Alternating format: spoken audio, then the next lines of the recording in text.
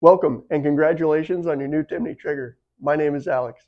I'm here to help guide you through the installation of the Ultimate Builder's Kit for Glock Gen 3 and 4, as well as give a few tech tips where needed to make the installation process seamless. Without further ado, let's get into it. Here are the components that are provided in the Ultimate Builder's Kit, also known as the UBK.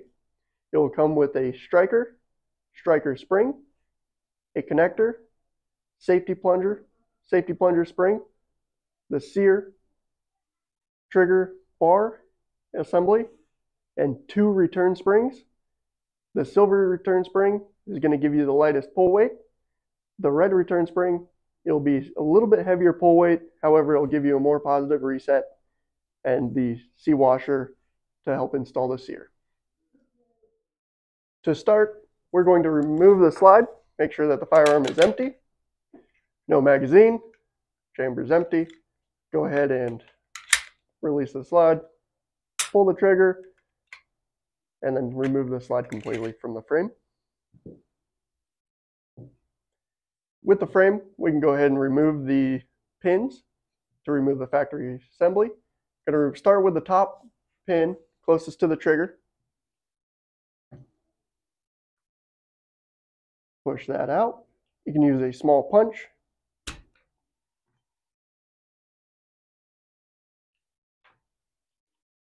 On this bottom one that secures the trigger, you want to make sure that the slide release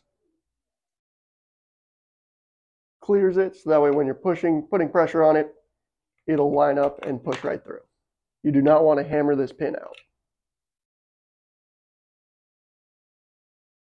For the back one, should also just slide out.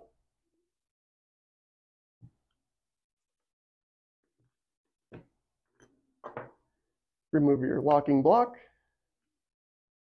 and factory trigger assembly.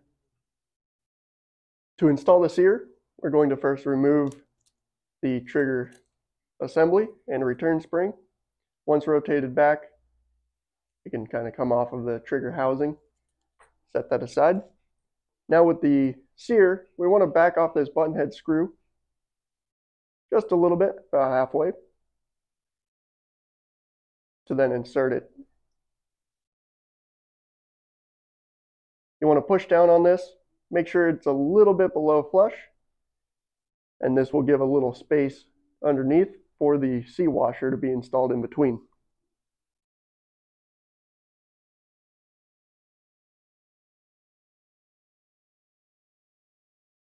Once you have the C washer in, take the provided Allen key and tighten that down, securing it, applying a little pressure from the top as it's tightened down. Makes for a good solid fit.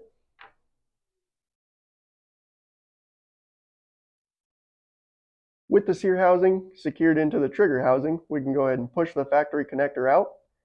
Starting on this left-hand side, there's a little hole. You can use the provided flag wrench or a punch to go ahead and push out the factory connector. And now you want to reinsert the Timney connector the same way that the factory connector pushed out. Line it up on the bottom and just push on the bottom to seat that all the way in. With the trigger housing all buttoned up, we can go ahead and move over to the trigger bar. This will have the captured return spring. We're going to use the red return spring on this one. Like the positive reset on it. Go ahead and insert it into the small hole here and rotate it up, and it holds it in place. Then these can be matched up as a set to be installed into the frame.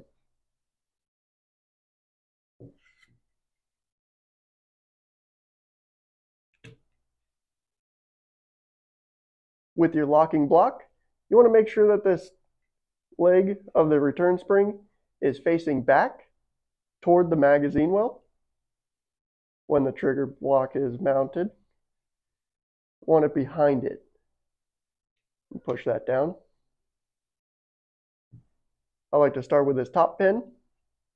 Go ahead and insert it from right to left. and it will make contact with the spring. You're going to have to push that in, and it allows the pin to slide all the way through.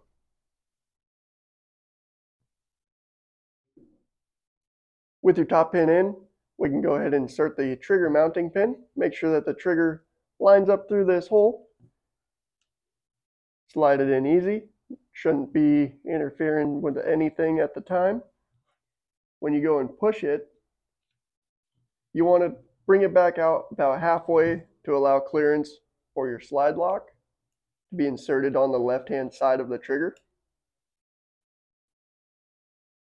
Once that is aligned in the hole, go ahead and apply a little pressure to the pin.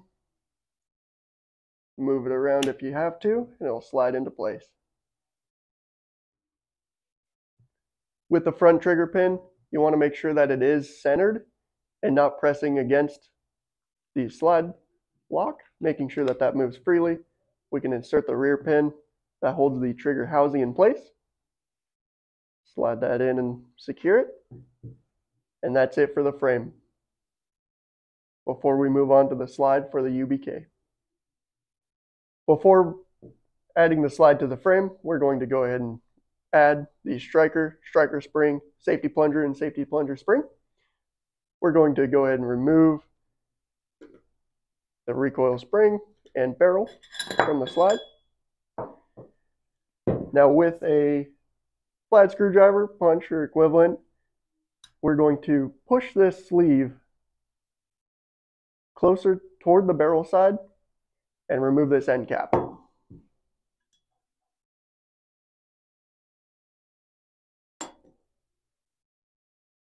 With the end cap removed, slide this off, cover that so that way you don't lose any springs, and this will allow access to remove your striker.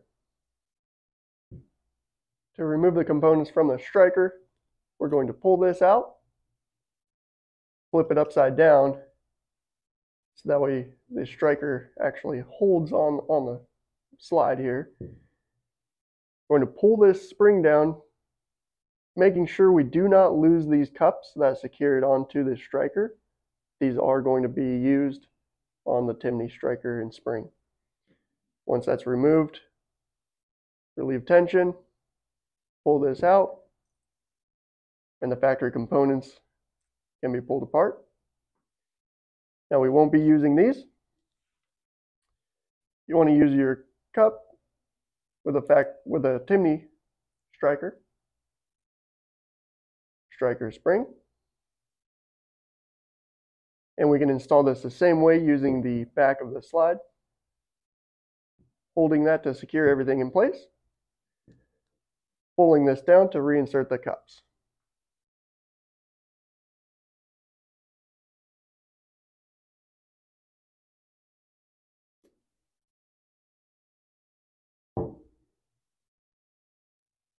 With this together, we can set that off to the side for later use. We can now go ahead and uninstall the factory safety plunger, removing this plunger. You want to push down on the safety plunger and it will release your extractor here. And that allows the safety plunger to come out of the slide.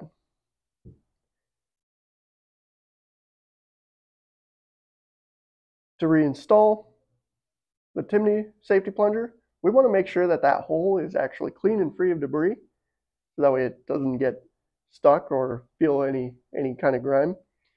Go ahead and put the spring in the bottom, inserted like this, and that can be inserted into the slide.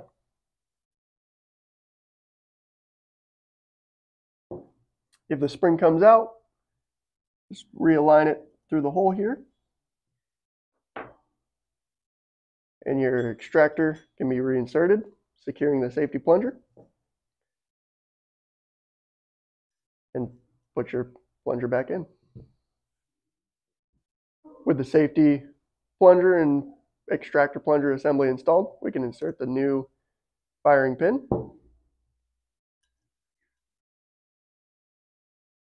Want to make sure that the sleeve lines up here. When putting on the end plate, going to start it and then push the striker sleeve down using either a punch or a flathead screwdriver. You like to use the end of a punch here just to give you clearance, get that started, and then your extractor plunger next. Once cleared, it pushes all the way on. We'll finish reassembling the slide, putting your barrel back in,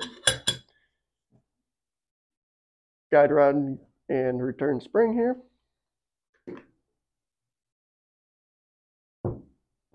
Now with your frame, we want to go ahead and, before finally installing the slide to the frame, double check connector is functioning properly, popping up on the sear once it's released and moves forward. Now we can insert the slide and do a final safety check.